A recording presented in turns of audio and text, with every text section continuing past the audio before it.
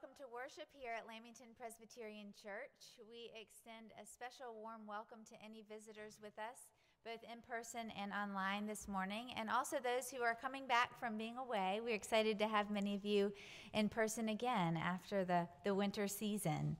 A couple of announcements to note for you this morning regarding mission. We thought we were going to be hosting a family next week through the home, formerly known as IHN Ministry, but that week actually has been taken by another church, so they didn't need us. So those of you who have donated to that, we will save those funds for our next week of hosting, which will be at the end of September. So we will give you more information when we get closer to that date. But we are grateful that their ministry is taken care of for the next week. So thank you all for those who are ready to help serve. There are a few opportunities to serve coming up. The first is this weekend in our community garden. On Saturday, we will have another project day, so we'd love for you to come help with the raised beds and get ready for the next harvest season. And in the nature of spring cleaning in the garden, we also are grateful that Thomas Larson and his Boy Scout team have been diligently working in our memorial garden. So you'll notice it's becoming better kept as we are coming into full bloom this season, and we're grateful for his work and service through the Scouts. We're in great preparation for Basket Day. It's coming up in a month, June 5th. Hope you've marked your calendars, and please note there's a list of donations that we are seeking. We'd love for you to participate in that way or let your friends know as well. We're also grateful to have Bess back, preparing our bell choir for participating in our service next week. So any of you, you're welcome to talk to Bess after the service if you missed rehearsal today and want to join in. We're excited that as we're getting back together slowly that we get to have these wonderful musical offerings. And I think that's it for announcements. I do want to remind those of you at home to have your communion elements ready. We will serve communion later on in the service. And at this point, I invite you to stand as you are able, and together let us call ourselves to worship responsively. God is love, and those who abide in love abide in God, and God abides in them. We love because he first loved us. Let us worship the God of love.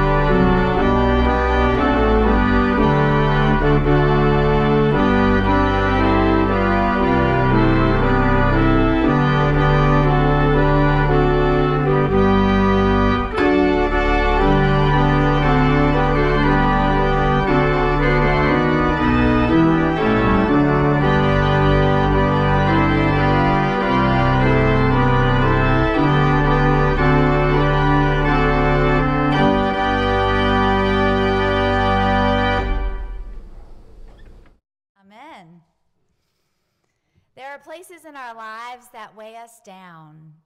We do things that hold us back from practicing our faith. But we worship a God of grace and love who sent his only Son into the world that we might live through him. So let us take a look within ourselves to see how we have strayed from his love, that we might celebrate how he will never stray from us. Let us confess together our sin using the prayer of confession. God of mercy and love, we confess that we have failed to trust you as the sustenance of our lives. We have mistreated our brothers and sisters. We have neglected our responsibility to others, and we have forgotten that you are the source of all goodness. Forgive us and restore us to new life, that we would be reattached to your vine and prosper as your people. We continue in a time of silent and personal confession.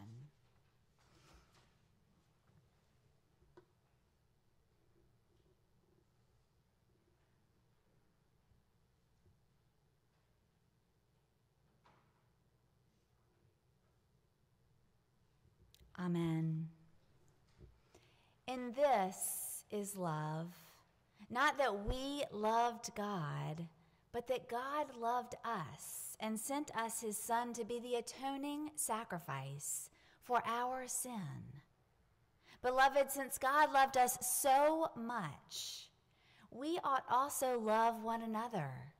God is love, and those who abide in love abide in God, and God abides in them. We love because he first loved us. And in him, in Jesus Christ, we are forgiven. Thanks be to God. Amen. And in joyful celebration of this forgiveness, let us gratefully and humbly share the peace of Christ with one another. May the peace of our Lord Jesus Christ be with each of you. Peace.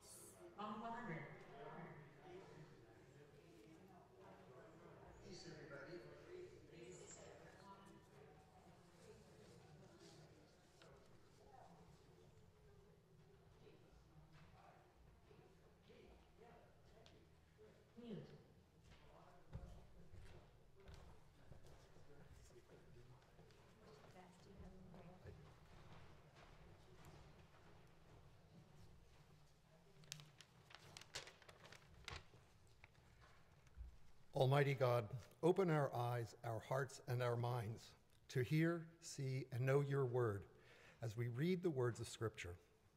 Empower us with the wisdom to hear, see, and know what the Spirit is saying to the church. Amen.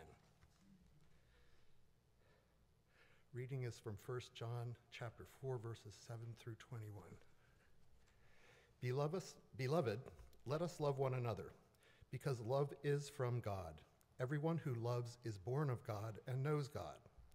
Whoever does not love does not know God, for God is love. God's love was revealed among us in this way. God sent his only Son into the world so that we might live through him.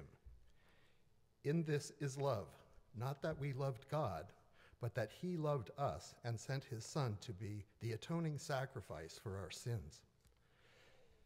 Beloved, since God loved us so much, we also ought to love one another. No one has ever seen God. If we love one another, God lives in us, and his love is perfected in us. By this we know that we abide in him and he in us, because he has given us his Spirit. And we have seen and do testify that the Father has sent his Son as the Savior of the world. God abides in those who confess that Jesus is the Son of God, and they abide in God. So we have known and believed the love that God has for us. God is love, and those who abide in love abide in God, and God abides in them. Love has been perfected among us in this way, that we may have boldness on the day of judgment, because as he is, so are we in this world. There is no fear in love, but perfect love casts out fear, for fear has to do with punishment, and whoever fears has not reached perfection in love. We love because he loved us first. Those who say, I love God, and hate their brothers or sisters are liars. For those who do not love a brother or sister whom they have seen cannot love God whom they have not seen. The commandment we have from him is this: those who love God must love their brothers and sisters also.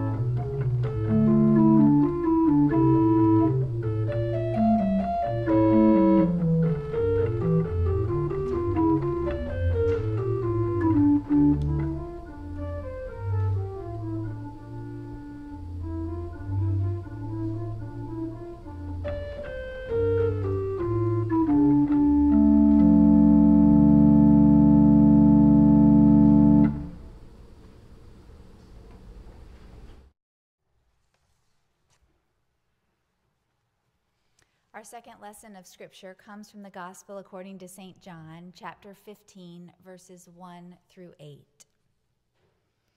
Jesus said, "I am the true vine, and my Father is the vine grower.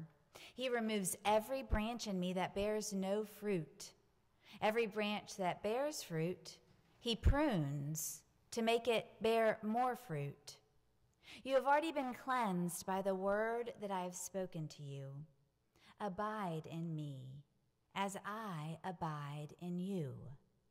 Just as the branch cannot bear fruit by itself unless it abides in the vine, neither can you unless you abide in me. I am the vine, you are the branches. Those who abide in me and I in them bear much fruit, because apart from me, you can do nothing. Whoever does not abide in me is thrown away like a branch and withers. Such branches are gathered, thrown into the fire, and burned. If you abide in me and my words abide in you, ask for whatever you wish, and it will be done for you. My Father is glorified by this, that you bear much fruit and become my disciples." This is the word of the Lord. Thanks be to God. Tending to the earth does not come as naturally to some of us as it does to others. One has to work at tilling the land, watch the sun and weather patterns, and endure much trial and error to maintain a wondrous landscape. In that age-old debate of nature versus nurture, I've come to learn, at the regrettable sacrifice of many a dead plant, that having a green thumb is not necessarily a genetic trait. Or to put it another way, perhaps the apple can fall far from the tree. My mother is a dedicated gardener, so I grew up in a house with a backyard rose garden and fresh-cut flowers on the table all throughout the spring and summer. She spends hours in her yard, fertilizing, mulching, watering, weeding, digging, planting, and pruning. I know many of you do too. Spend time digging in the dirt and cultivating a garden. We even have a dedicated group of angels who keep up our community garden across the street. If you've ever planted a bush or a tree, check to see that the seed is watered properly or painstakingly pruned around budding branches. Then you know what an intimate relationship a gardener or a vine grower has to its vines and branches. Gardens don't just happen. Sure, a lot of creation can bloom and grow without our hand in it, but if we want to avoid overgrowth and plan an organized space, it takes great time and attention. Don't forget about the garden centers and the nurseries. It can take a group of people to source items and tools, to share knowledge, and to put in hours of detailed hands-on work. When Jesus says he is the true vine, God the Father is the vine grower, and we are the branches, he paints a picture of a symbiotic relationship. He is the very source of life, spiritual nutrition, substantial well-being. We stem from him. And if we are to grow properly, we must remain in him. In this metaphor, God the Father does the tender job of trimming off certain branches around us. In the Psalms, we hear that the Lord numbers the very hairs on our head. God knows every inch of us, especially the parts that we cannot see deep within. As our gardener, God tends even to those places within our soul, the good, the bad, and the ugly. Because God knows us. God knows the parts of us that are vital for growth and the parts of us that ought to be cast away. God can spare us the dead weight that prevents us from flourishing, the junk that serves no purpose on the divine vine. Recently, we've been sharing videos with our younger families to help teach the Bible stories that we read in worship. This week's video on John 15 teaches that branches need to stay part of the tree to enjoy being alive. I loved that phrase. Enjoying being alive results in the fruit of the Holy Spirit when we produce acts of love and gentleness and faithfulness. These fruits get the gardener's attention in a good way. God sees what needs to be done to help us flourish. The act of pruning makes space on a branch. It allows for more sunlight to get through, more water to be absorbed, and more growth to occur. If our lives are filled with dehydrated branches, then how do we expect to bloom and grow properly? Sometimes we just need a little help identifying those places that are no longer purposeful. We aren't dormant, passive branches. While it's a gift to be attached to the vine, there are things that need to be lopped off in our lives. We try to name those places in our confession. This allows us to appreciate when the sharp divine pruning shears come to do their work. In worship, before we celebrate the sacraments, we intentionally beg God to prune us in preparation for communion with God. Our time of confession is a time when we say, okay, here's where I think I need a little trimming back.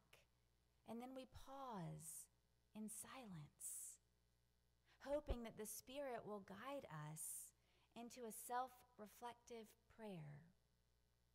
We take a look at where we've let the weeds surround us, and we ask God to clean our hearts. Poet Mary Oliver begins her poem, I Worried, like a confessional. I worried a lot. Will the garden grow? Will the rivers flow in the right direction? Will the earth turn as it was taught? And if not, how shall I correct it? Was I right? Was I wrong? Will I be forgiven? Can I do better? It's human for us to worry over such questions. And then here in worship, we remember that we are not the gardener. We rejoice as God gets rid of the dead parts of our lives so that we can let the good parts soak up the sun. When we confess, we surrender our cares to God, and we seek to reconnect to the vine. For after we confess and remember our pardon, then we can gratefully approach the table ready to taste of the fruit of the vine. We are not meant to be individual branches either. We are all part of the same tree, which means that we have to stick together, pun intended, in order to flourish. John describes this beloved Christian community in which we abide in Christ together as one. And this is a choice that we get to make over and over again, to intentionally pursue life as one rather than settle for drifting apart into many. Jesus warns his disciples about this temptation. He says gravely, apart from me, you can do nothing. We aren't meant to be on our own. We aren't meant to shy away from the vine grower. To remain on the vine means dependence on Jesus Christ, reliance on God's involvement in our lives, and gratitude for the work that is done for us, the gifts of grace, of love, and new life. This past year, we've been separated from one another in ways that have damaged our souls. We have discovered how globally connected and interdependent we are, even when we have tried to resist what's going on in the world around us. Isolation has made it painstakingly clear that we don't exist for ourselves, nor can we thrive apart from one another. The gift of the sacrament, which unites us at one font and one table, is that when we feel detached, when we fear that we have fallen onto the ground and are withering away, Jesus says, come.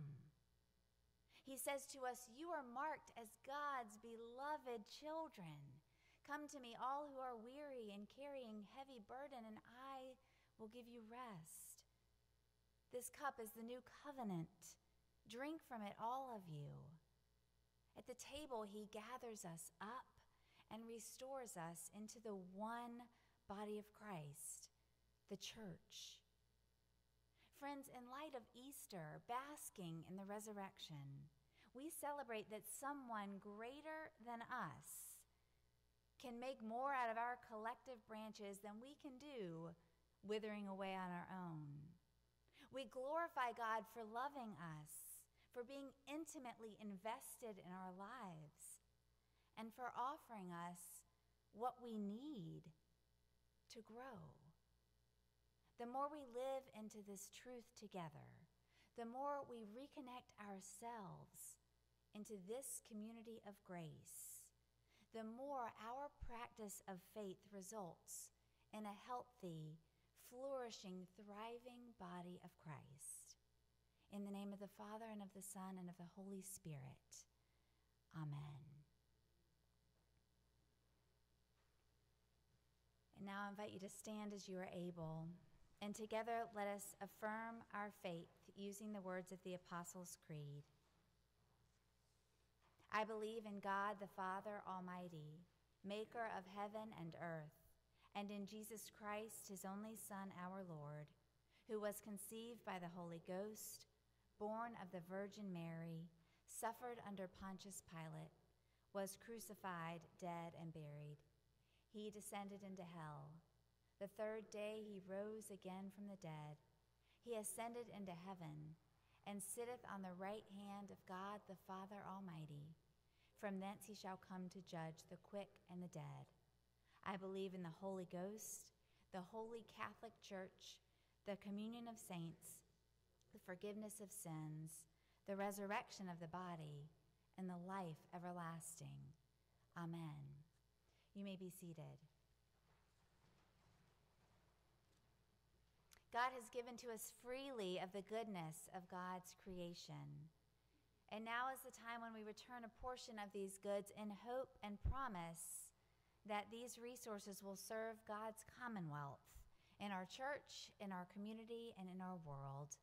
And in this time of offering, we give not only of our financial gifts, but of our hearts as we meditate on the doxology.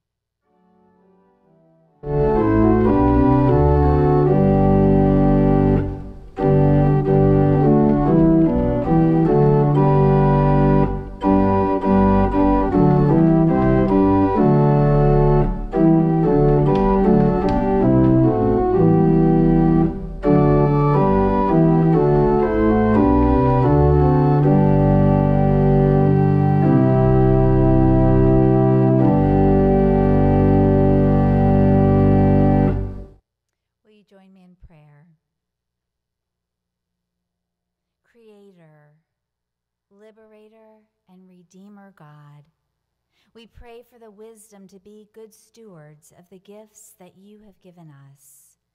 Take these, our offerings, we pray. Bless and use them to benefit others and to empower our work for justice, peace, and reconciliation in the church and in the world. Amen.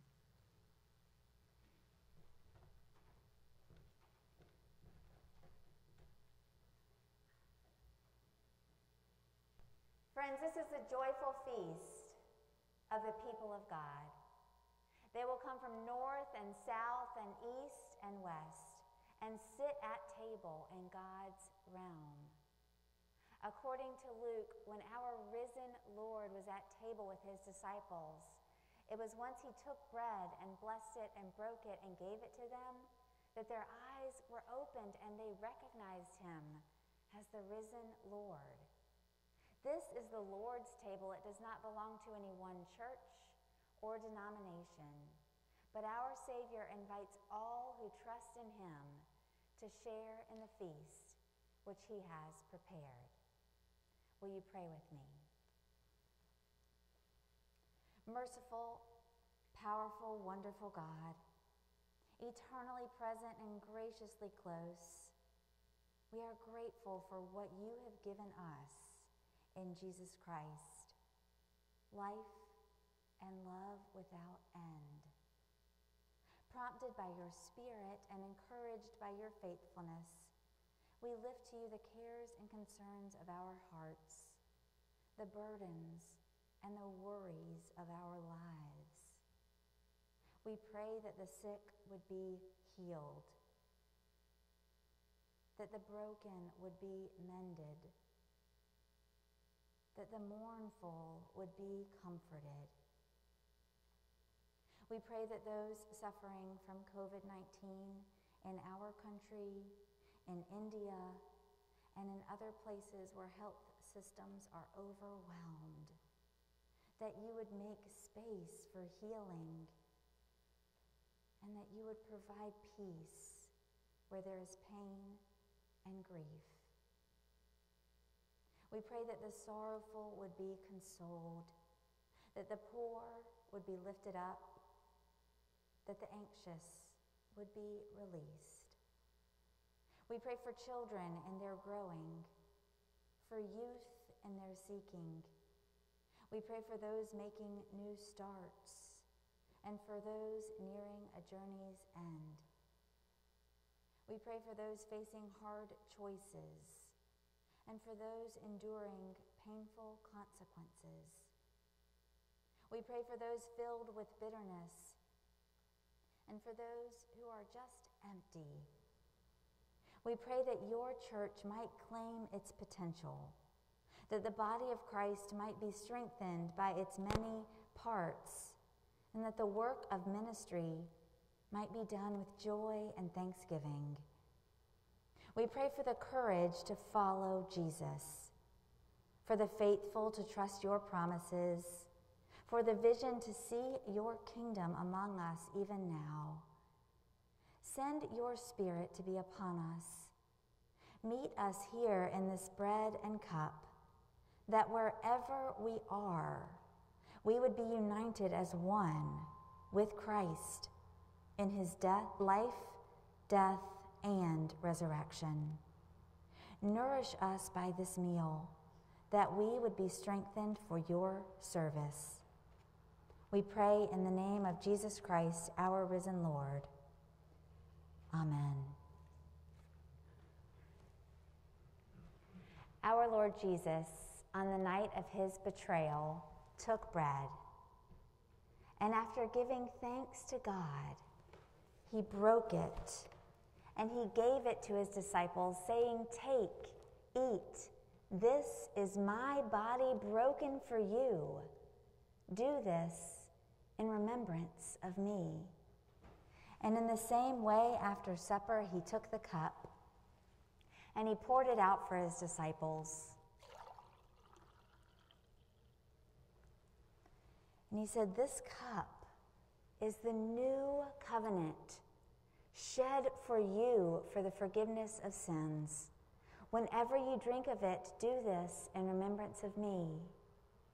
And the Apostle Paul adds for us that every time we eat this bread and we drink this cup, we proclaim the saving death of our risen Lord until he comes again. Friends, these are the gifts of God for the people of God. Thanks be to God. Amen. This morning, as we have been doing in the pandemic, we will celebrate, those of you who are in person, we will celebrate with individual pods. So you'll notice you take the top flap, you pull the top flap back to release the wafer, and then you pull the second flap back to take the cup. So when you receive your pod, go ahead and take the wafer, the bread, the body of Christ, and then we'll wait until everyone has been served, and we will take the cup together.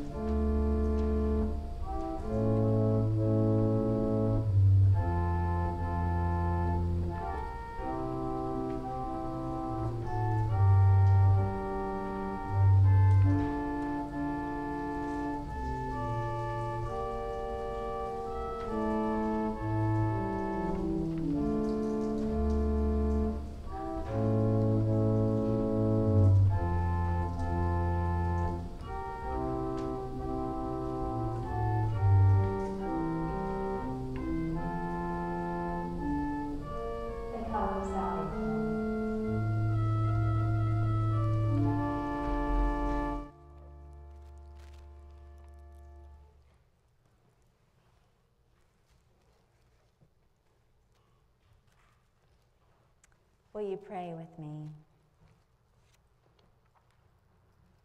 Bless the Lord, O my soul, and all that is within me. Bless God's holy name. God of abundance, with this bread of life and cup of salvation, you have united us with Christ, making us one with all your people.